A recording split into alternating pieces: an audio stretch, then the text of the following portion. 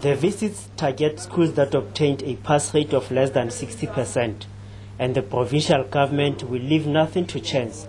It aims for a cool 75% pass rate.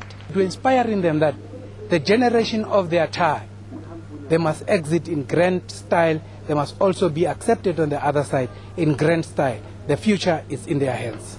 And the learners from the 3 schools in Kroonstad that were identified say they will not disappoint. Education is a very important thing, so you must first know who you are and where you are going. Whatever you want to achieve in life, you must just be yourself, believe in yourself and do everything, work hard to achieve lots of things. And it's only through education that you can be somebody. Only time will tell if all their hard work pays off.